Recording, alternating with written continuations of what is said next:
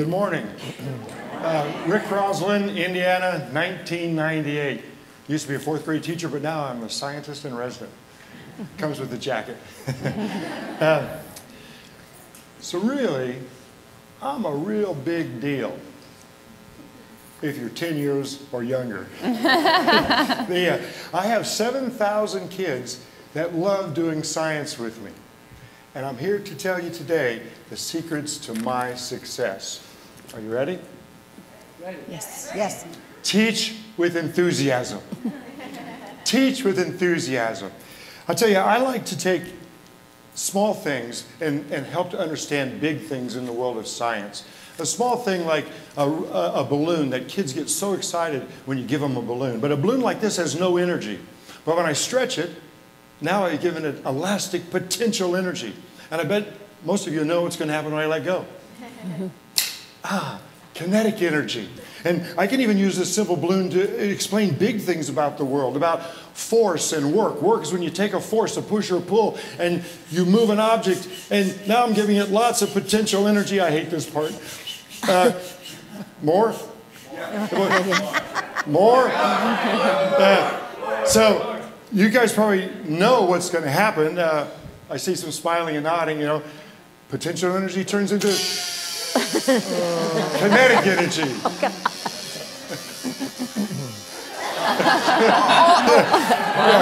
Thank you. Just fix the balloon.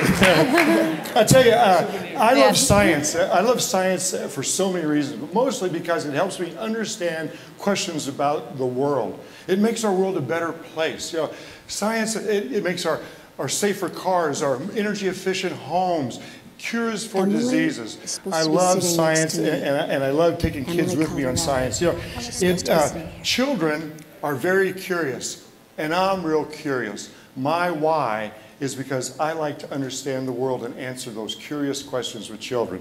But, you know, I believe that science is not a spectator sport. You know, everyone can participate, and I have heartfelt enthusiasm for science. And, you know, my enthusiasm, I hope, inspires teachers and students to join me on my adventures. My wife once told me, she said, if you had that same enthusiasm and that same passion for Indiana history as you do as science, you'd probably dress up as George Rogers Clark. I said, no. I corrected her.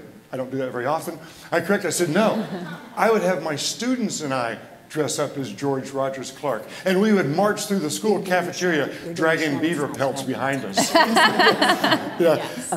When you teach with enthusiasm, your enthusiasm is contagious. It evokes the same emotions and behaviors in others.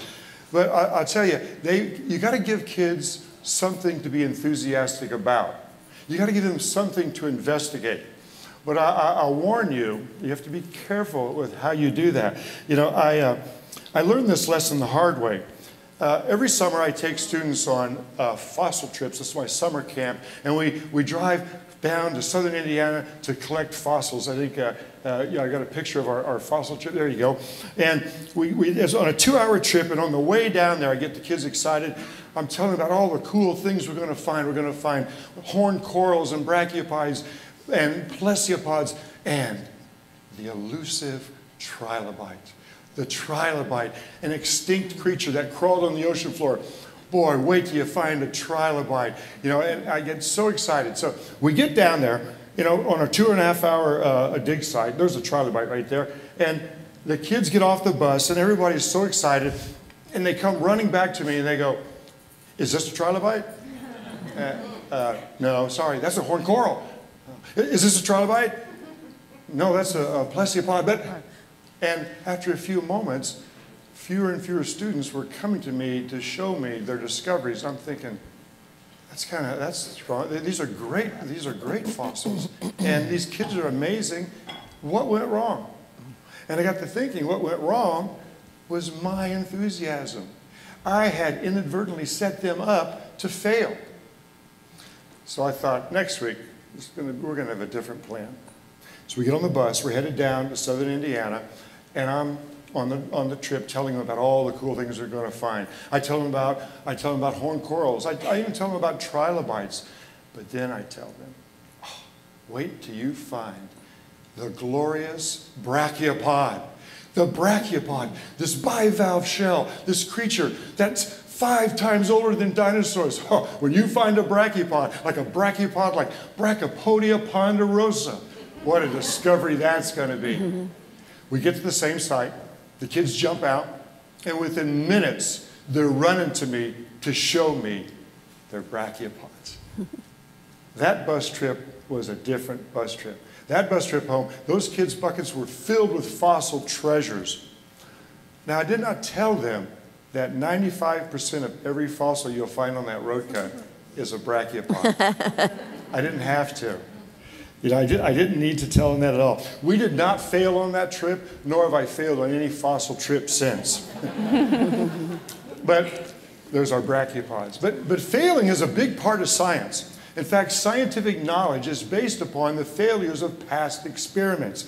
So, you know, but I think that if you have enthusiasm, it has the power to inspire kids. Now, how do I use enthusiasm to foster engagement? Well, first, I encourage participation. You know, when I was doing my balloon, I saw some of you smiling and nodding. I have balloons and brachiopods on your table. Second, I like to look for students to smile and nod. When you smile and nod, I know I'm confirming my knowledge or my understanding. And finally, I like to do things that are like, ooh, verbally, ooh and ah. and so, because that tells me that the kids are getting this and they're with me. And I like to explode brains and open minds so new perspectives can come in.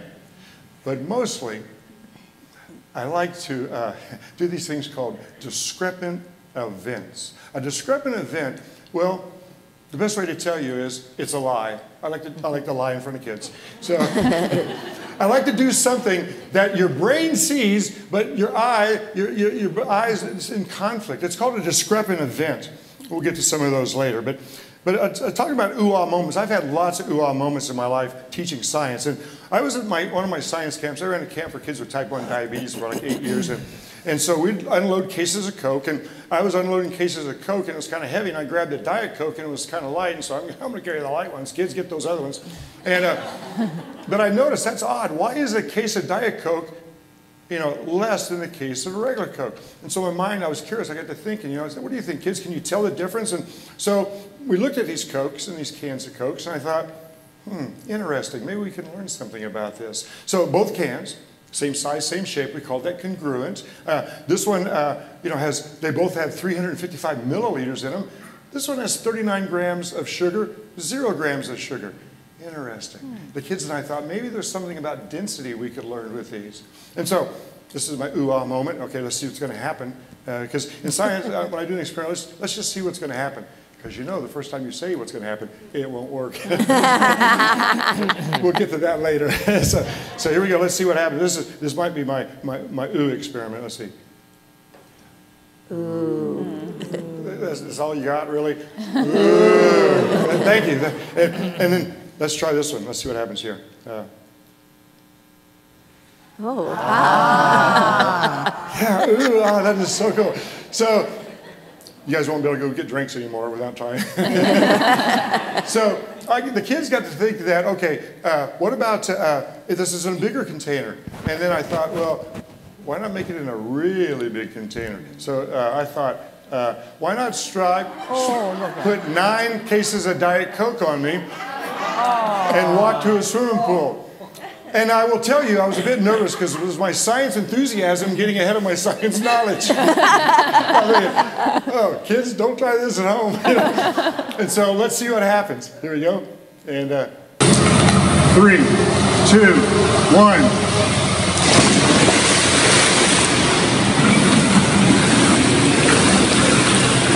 Wow.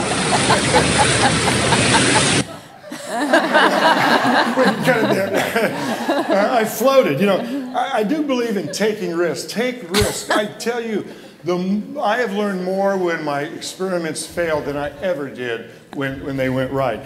You know, I'll tell you, I got to show you one more thing. Michael Faraday was a hero of mine. Michael Faraday, he's famous for a lot of discoveries. But what I love about Michael Faraday, he started in 1825 at the Royal Institute in London, the Christmas Science Lectures for for children. He was one of the first scientists who did things for children. And so he loves demonstrations. And his first 7 demonstrations had to do with the combustion of a candle. And he, like I, believed that if you learn about a small thing, it can help you explain, you know, a big thing. And so I got this candle, much like Michael Faraday. And you're probably inferring in observation science that this is very much like his. But I really like it to make it a discrepant event, like this. Oh, God.